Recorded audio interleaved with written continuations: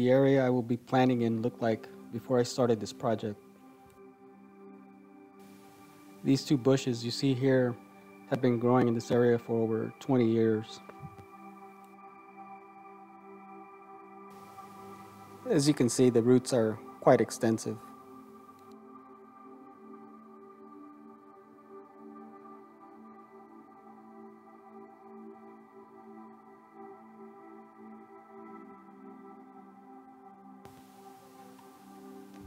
Here's one of the root balls.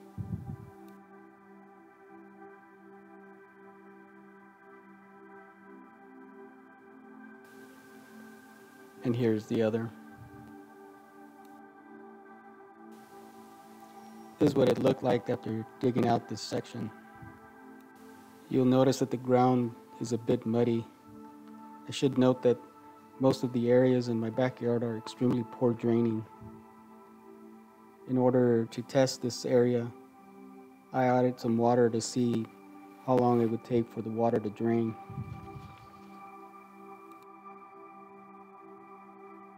Fortunately, for this section, I only had to go down about 2.5 feet.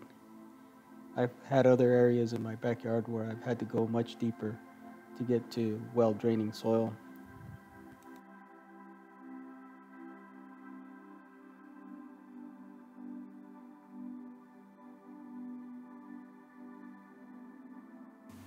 These are some of the trees I will be planting in this area.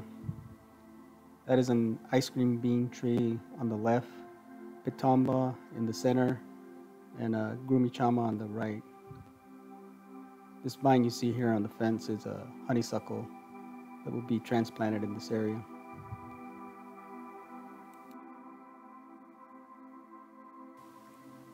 The hole you see here in the center will be used for a deep root watering system I will be using in this area.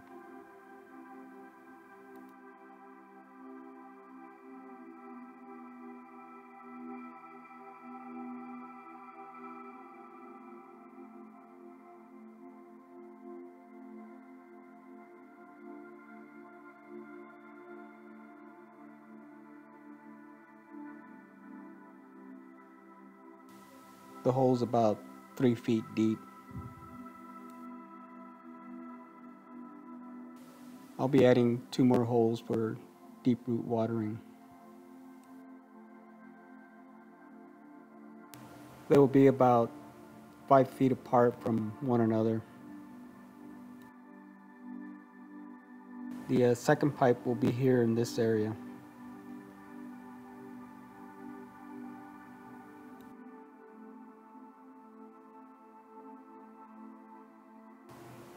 The third will be on the other side.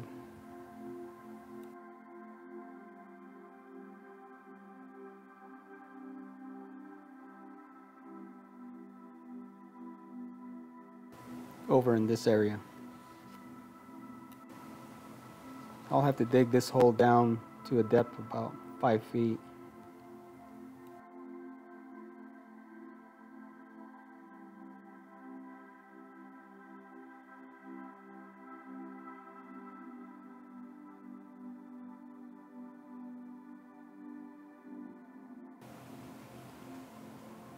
This is the pipe I'll be using for the deep root watering system. It is a 3-inch diameter perforated pipe.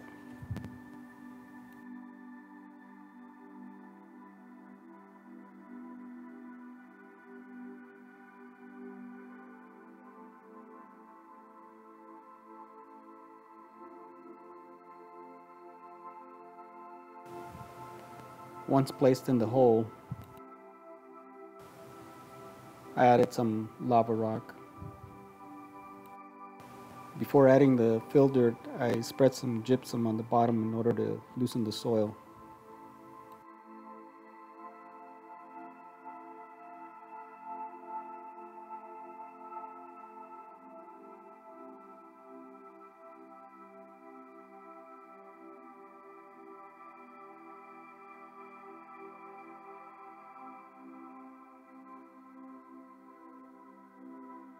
I then installed the deep root watering pipes for each section and began to backfill this area. Each planting section will have at least one deep root watering pipe. The native soil in this area has been amended with sand, organic soil mix, cactus soil mix, and a little chicken manure.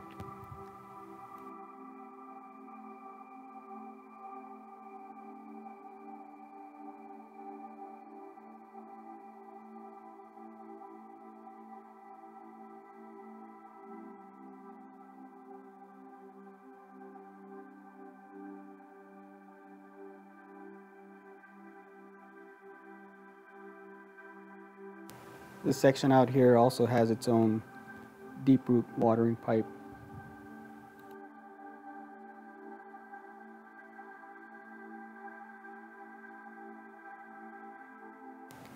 I won't be using the deep root watering system until the trees here are well established. For now, I'll be installing a drip irrigation system. Once the trees are more established, which I'm guessing will take at least a couple of years, I'll be switching over to the deep root watering system. If you are wondering what these metal stakes are for, it's a rebar that is being used to keep these blocks in place. It's a 1/2 inch diameter by 3 feet in length piece of rebar that will be pounded into the ground in each of these blocks. That will keep the blocks and wood from sliding out of place. I'll be cutting the deep root watering pipe down to ground level once I'm done. The first to be planted were the persimmon trees. I already had a gyrofuyu, and I recently ordered a chocolate and a coffee cake persimmon. Both of these trees arrived as bare root trees. The gyrofuyu was purchased back in June of 2019 from a local nursery. I kept this tree in a 15-gallon pot it came in and decided to wait until it went dormant before putting it in the ground. This is the area where I'll be planting the persimmon trees. As you can see, there's a deep root watering system on each side. I planted the ivy vine in the back, which will be trained to grow along the fence. I'm hoping this vine will attract plenty of pollinators in this area. The trees will be planted in a rectangular shape, spaced about 2 feet apart. Since the soil in this planting area was already prepped, all I had to do was dig a small hole for each tree. I mixed a little sand into each hole and sprinkled some mycorrhiza on the bottom. The first to go in, positioned towards the front, was the chocolate persimmon. Before planting, I sprinkled some mycorrhiza on the roots. The next to go in was the coffee cake persimmon. I positioned the coffee cake persimmon towards the back on the right side. The last persimmon to go in was the gyrofuyu. As you can see here, most of the soil was removed. When I moved this tree from the 15-gallon container, I noticed a foul odor. Persimmon trees are highly susceptible to root rot. The soil that this tree was planted in from the nursery contained some wood chips and did not appear to be well-draining or good quality soil. I decided to remove most of the soil down to the root ball. The exposed roots appear to be healthy. Before putting the tree in the ground, I sprinkled some mycorrhiza on the roots. I also sprinkled some mycorrhiza in the planting hole and mix in some sand to help with drainage.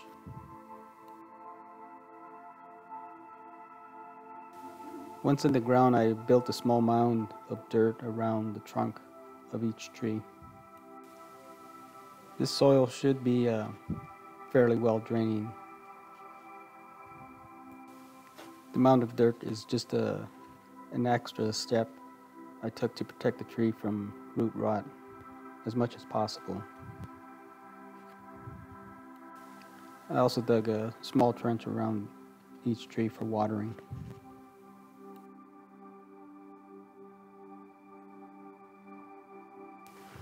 The next to go in were the mangoes. They will also be planted in a triangular shape at about 2 feet apart. I prepped the holes in pretty much the same manner as the persimmons.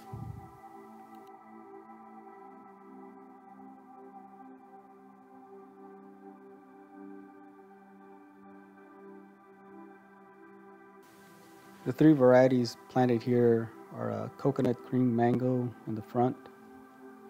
The back right is a Kerry mango and a Glen mango on the left. The last section was prepped in the same manner as the others. In this section I will be planting 3 trees, a Grumichama, Pitomba, and an ice cream bean tree. The Grumichama was growing in a 15-gallon container, the Pitomba in a 3-gallon nursery container, and the ice cream bean in a 10-gallon grow bag. The first to go in was the ice cream bean tree.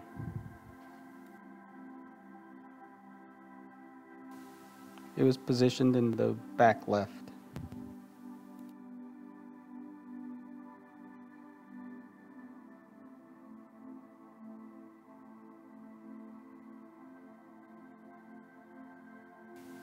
The next to go in was the Grumichama. It was positioned in the rear right side of this section. This tree was just starting to get root bound. It was definitely ready to be put in the ground. Before planting, I loosened up the roots along the sides of the and also the bottom.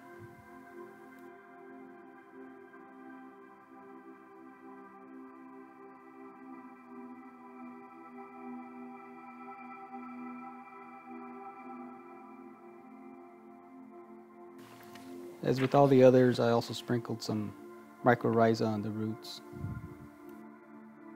And lastly, I planted the Pitomba. It will be planted in the front. As you can see, this tree was also getting root bound. I loosened the roots and sprinkled some mycorrhiza on them before putting it in the ground. Once the trees were planted, I built a mound around for each tree for watering. From the research I've done on high-density 3-in-1 hole planting techniques, it's best to plant trees that are of the same family. Both the Grumichama and Pitomba are from the Eugenia family. I don't believe there will be any issues putting these two next to one another. My concern is with the ice cream bean tree. This tree is botanically classified as Inga edulis. Not sure if I'm pronouncing that right. This tree is one of those nitrogen fixer, which basically means their roots contain nitrogen fixing bacteria in order to help improve the nitrogen in the soil. I'm hoping that even though it's not in the same family as the other trees, it will do well in this area. I'll be posting videos on a regular basis and keep you all updated on how it's doing. I'm not concerned about the other trees in this area. All of these that are planted in each section are of the same family, so it shouldn't pose a problem.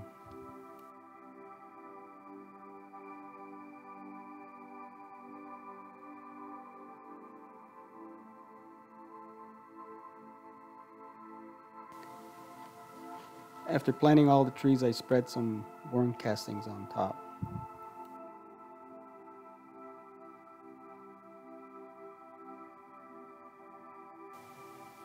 Next, I placed some newspaper on top of that.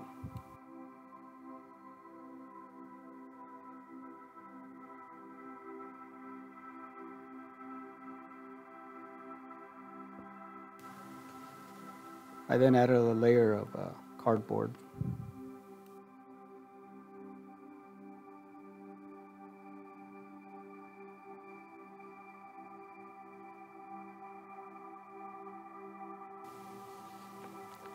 I finished this area by adding wood chips.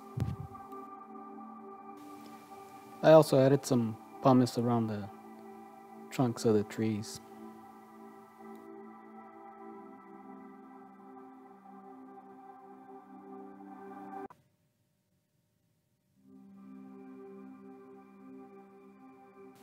I ran out of wood chips for these trees. I'll be adding some more at a later date. I'm hoping these will all do well. As I said before, I'll be posting update videos on these trees and let you know how they are doing.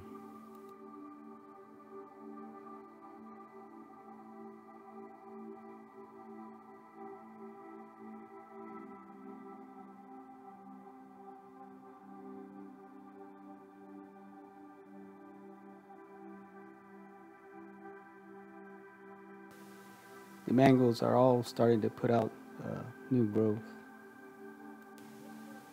The Glen mango here is around 3.5 years old.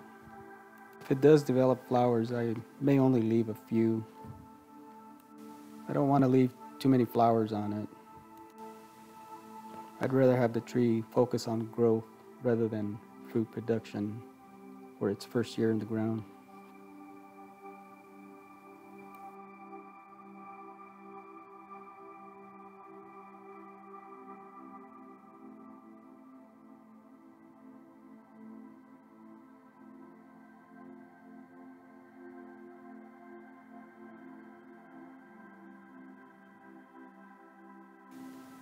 The same holds true for the coconut cream mango. It too is about 3.5 years old.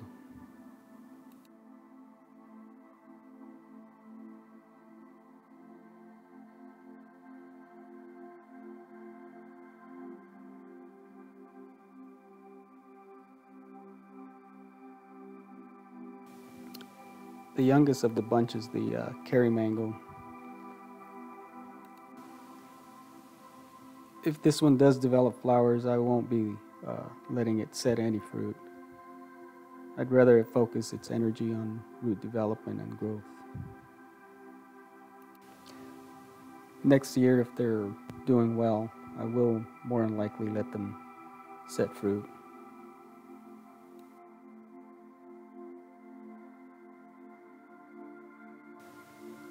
Well, that's it for now. If you enjoyed this video, please give it a thumbs up. Don't forget to click on the links to see other videos I've posted. I'll be uploading videos on a regular basis and keep you updated on my backyard orchard. Hit the subscribe button below and don't forget to click on the bell so you can get alerts as soon as I upload videos. Thank you for watching.